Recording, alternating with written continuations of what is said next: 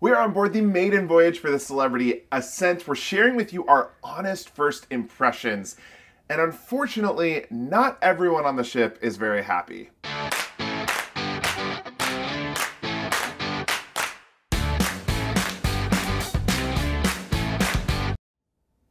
Hey everyone, what's up? My name is Jordan. And I'm Jared. And we are JJ Cruise. Like I said, we're coming to you from our stateroom on board the Celebrity Ascent.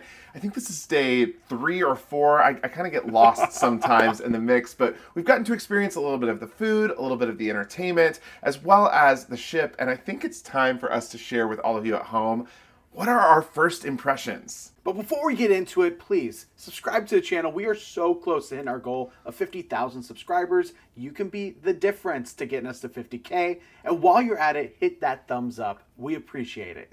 A few days ago, we boarded Celebrity's biggest cruise ship, the Celebrity Ascent, out of Fort Lauderdale. We got to Port Everglades, got on this ship, and since then, we have experienced a decent amount of the ship. There's still so much more to experience. So at the end of the week, we will be releasing a full in-depth review. But today we wanted to give you just some of our initial first thoughts. We're no strangers to maiden voyages, including the maiden voyage of the world's largest cruise ship, Wonder of the Seas by Royal Caribbean. We've been on many different ones. But what we want to do is talk about our first impressions here for different categories, including that of the overall ship design, the staterooms, you have the food and beverages, the entertainment activities, as well as our overall thoughts. And at the very end, we're going to talk about what people are so upset by on this ship.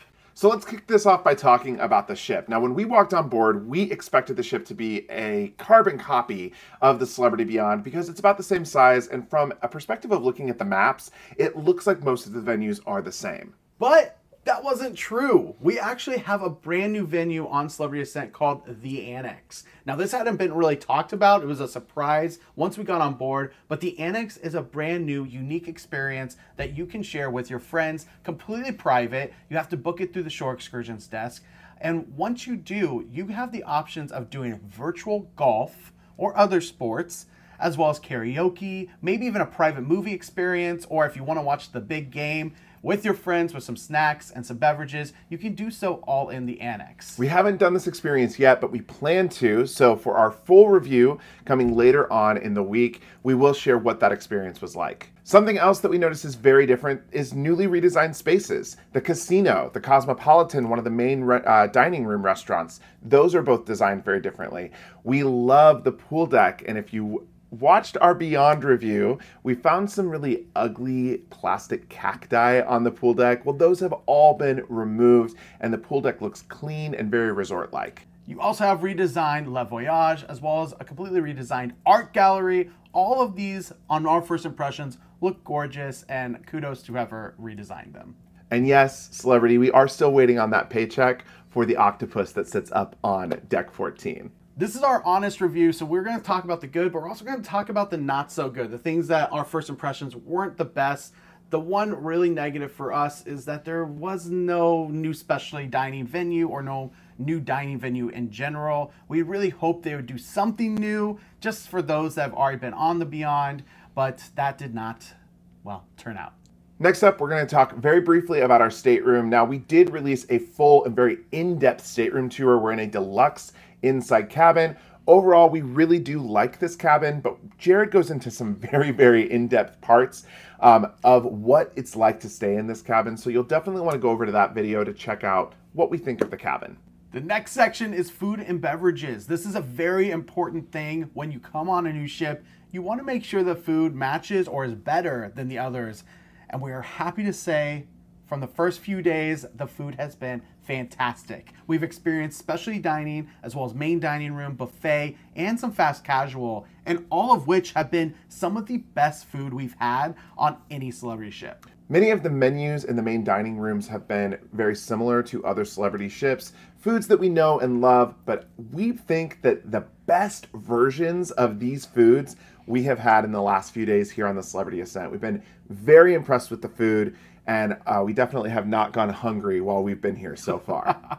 Something we really loved and is different per ship is the late night menus. The snacks and the buffet, if you will, including pizza, salads, pasta, desserts, little sandwiches, all of which are open until 2 a.m. That is a huge change up from some other ships that go as early as midnight, where they close down and you have to order room service. So we absolutely love that change to 2 a.m. On top of this, there are some new menus as well. Yes, there are new food items on the menu in Craft Social. For an extra charge, you can order some food items in there, as well as there is a menu for the Annex. So that venue that we just mentioned where you can rent out with friends, that is another area where you can order food, and that menu we will be reporting back on later this week. The negative for first impressions here for the food and drinks is that some of the drink options have actually raised in price a little bit.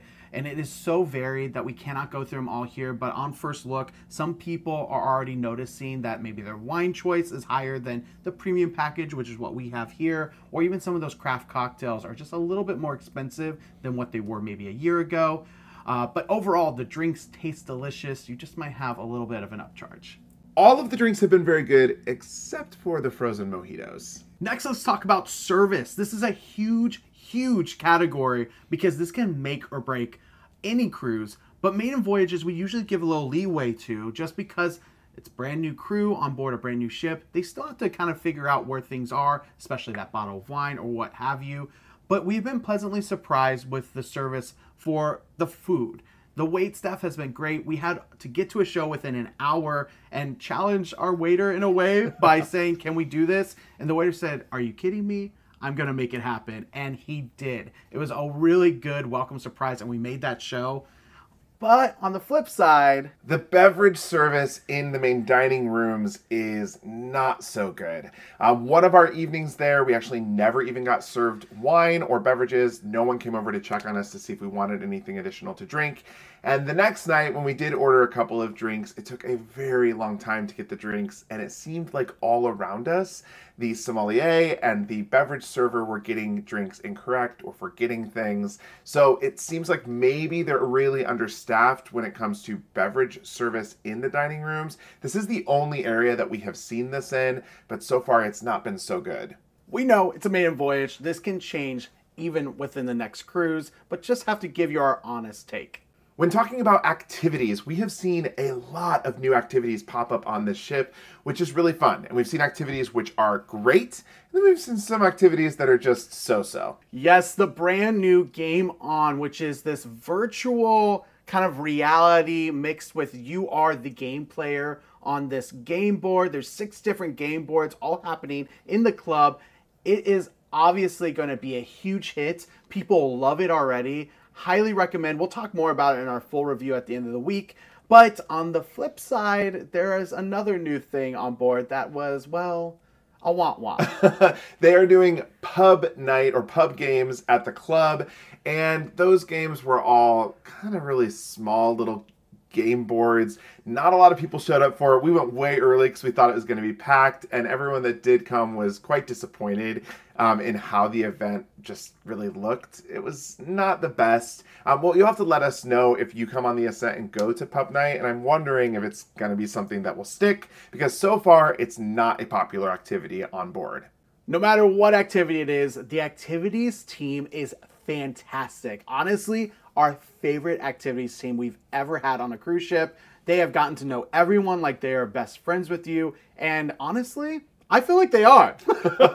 The next category we're talking about is entertainment. This is also super near and dear to our hearts because we absolutely love entertainment and have seen the entertainment on every ship minus that of Celebrity Infinity and Celebrity Millennium. So we know what we're talking about when we compare these shows. We have seen 2 shows so far. We have seen a show called Bridges in the main theater, and then we've seen one of the Edencast shows called Shimmer Box. We have to start this by saying the talent on this ship is out of this world. You will be blown away by the singers and dancers in both casts. And the acrobats, the aerialists, the muscle men, the hand balancing acts. It is truly mind-blowing, the talent level on board this one cruise ship. That being said, we have to go into each show and just tell you our honest thoughts. Bridges, as Jordan mentioned, is the main production show. The whole concept is bridges around the world, but the deeper meaning is the connections we all have as humans to each other.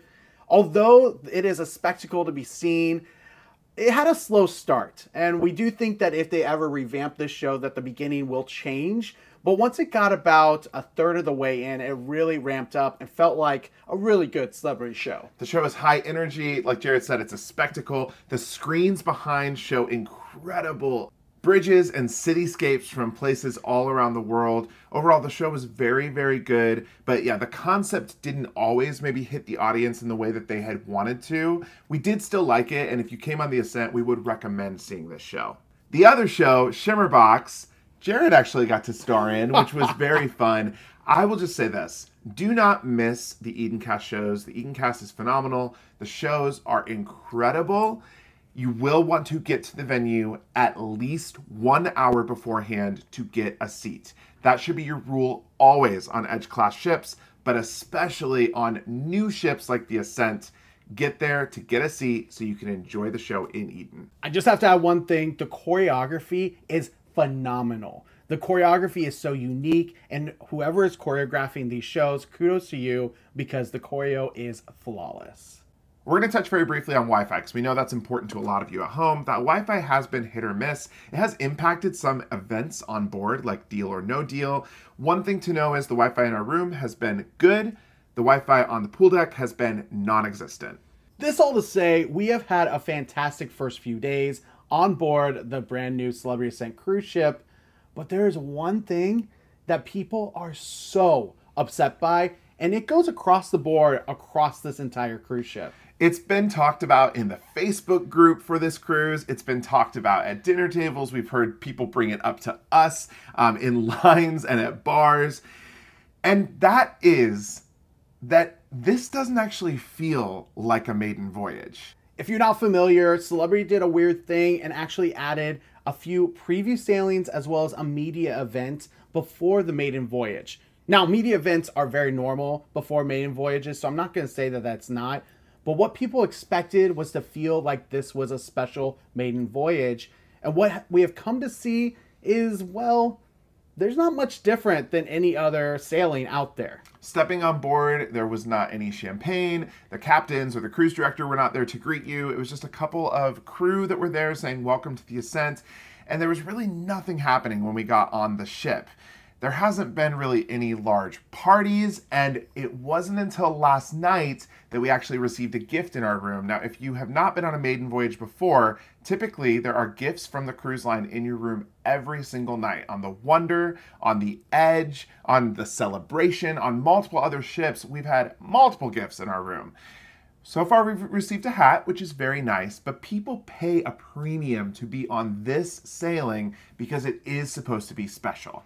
I think the harshest take was taken from someone on Facebook who said, "We think it's really bad that the president of Celebrity Cruises, as well as the godmothers, which is Captain Sandy and her sister, weren't on the ship to greet people and stay on at least a few days until the first port day.